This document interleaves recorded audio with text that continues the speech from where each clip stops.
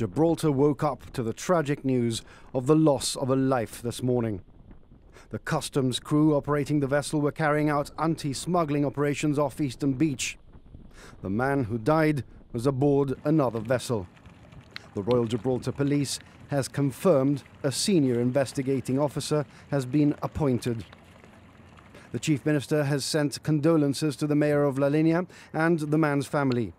He's promised a full investigation and has also expressed his concern about the welfare of customs officers, in particular the one officer who dived into the sea to attempt a rescue.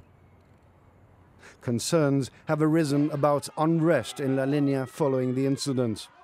Widely circulated videos on WhatsApp show riots in La Linea during the night, with police firing tear gas at the protesters.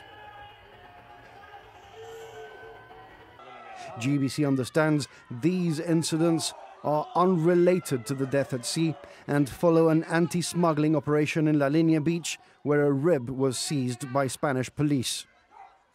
So we'd heard rumors about individuals or rioters targeting Gibraltarians with abuse as they crossed the border into Gib. So we've come to see for ourselves, and we've spent a while at the frontier talking to the people who have been there since the early hours of the morning, such as, for example, taxi drivers in the taxi rank and the people who run the bars and shops immediately opposite the border.